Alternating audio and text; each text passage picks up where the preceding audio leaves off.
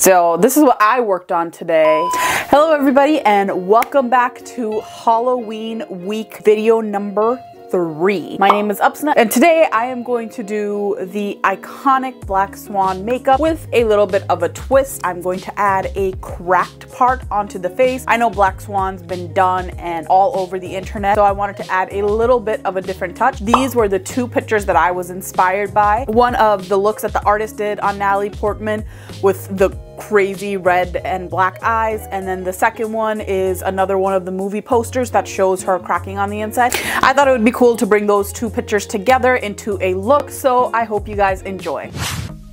I started this look out by going into my handy dandy trusted Mehron paint palette, which is looking crazy at this point.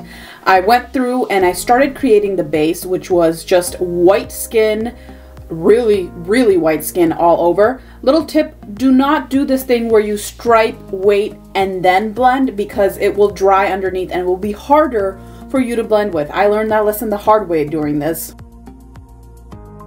Make sure that you get the ears and of course the neck as well, because you want to make sure all visible areas of the face and neck are covered. Then I am going through and I'm taking my handy dandy Makeup Forever HD setting powder and I am setting my face with that powder because it has white flashback, which is perfect for this look. And then taking the Dose of Colors cream matte eyeliner, I'm going to start shaping out the eye. Oops, that happens often. I drop things a lot when I'm doing any kind of makeup look. Any kind of makeup look, I don't know why.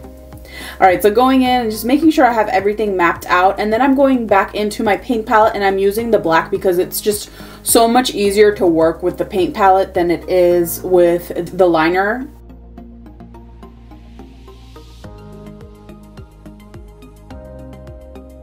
When you go into the out part of this, you make these shapes so it looks like a swan's wing.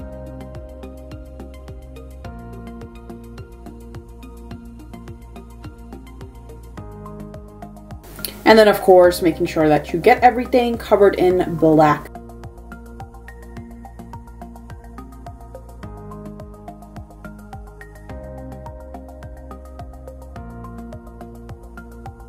Next, I'm taking some white from that paint palette and I'm just drawing some strokes on so it looks like feathers. You don't have to be very precise. You don't even have to make sure that both of the eyes match. You just have to make sure that there's a bunch of white strokes going through. And so that's what I did. I just did a bunch on both sides of the eyes. I didn't try to make it very specifically the same on each side. And then I followed through and I put some glitter on there. So I used the ColourPop loose glitter in Far Out.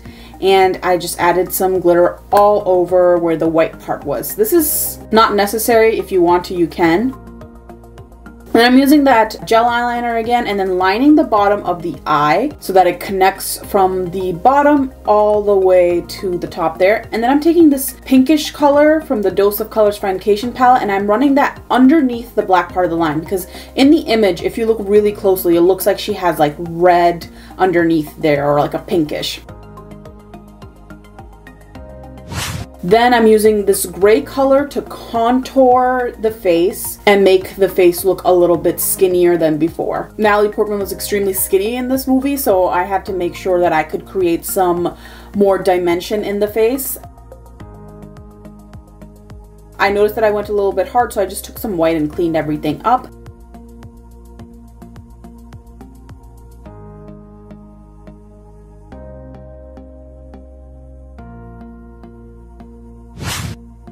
And then I used some burgundy colored lipstick to line my lip and then make a mole that she had on her face. You can stop here or you can add lines. So to add lines, I went through with the black paint again, and then I just kind of drew whatever I felt like for a line. So you just kind of want to go all over the place and, you know, make it have certain indents, make it have a few little pieces that are coming out so it looks like it's cracking. I'm making some parts of the crack a little bit thicker so it looks like it is opening up a little bit more, and then I'm following through with some gray eyeshadow to kind of give it that shading effect, and that's it. You are done.